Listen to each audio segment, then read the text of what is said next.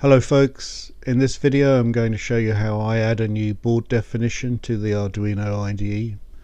If you're like me and you get a new development board and you go to the IDE and you select the board type and it's not there, what do you do? How do you get around that? How do you solve the problem? I've got two new boards there, so open up the folder where the Arduino executable image is, go to the hardware folder, go to the expressive folder. This video is in two parts, a demonstration here and a more detailed explanation. Copy the boards folder,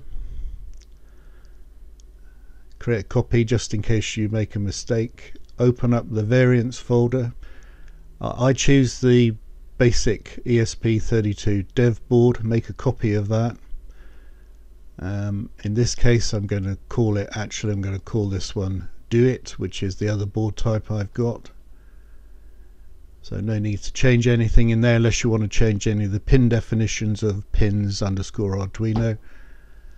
Go to the boards file and then copy the ESP32, if you like, the basic ESP32 definition.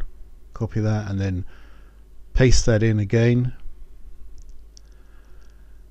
Now rename the prefixes to your new board name, and in this case so that's ESP32 Do It, and then I'm going to use copy and replace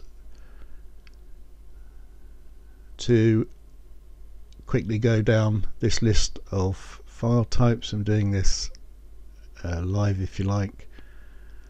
I'll just change that to Do It -Do It and then replace all those. I've done replace all before and ended up making a mistake because there are other ESP32 references in this file. So it's only these we want to do. Okay, there it is, all done. There's a couple of other changes you need to make. The board name there is Do It, or ESP Lowland 32 Lite, whatever name you want to use. Save it. Close that.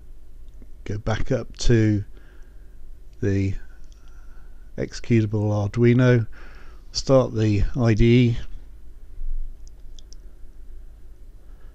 go to Tools, Boards, scroll down, and there's the new board definition. So don't forget you can go in and edit pins_Arduino in that folder and change the LED pin number and so on.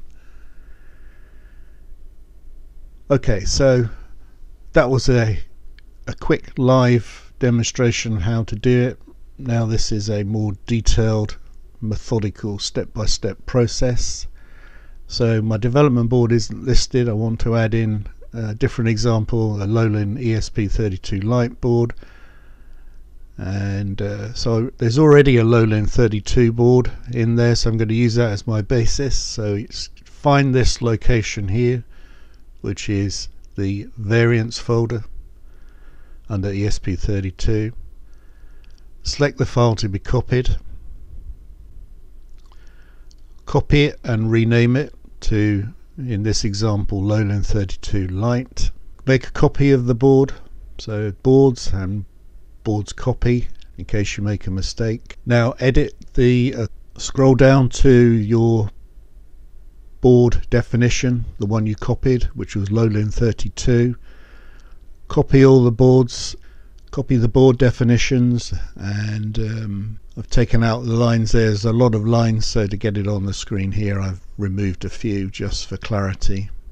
So the grey area denotes copy, and then paste that copy of the board back in as a new section between the hash lines.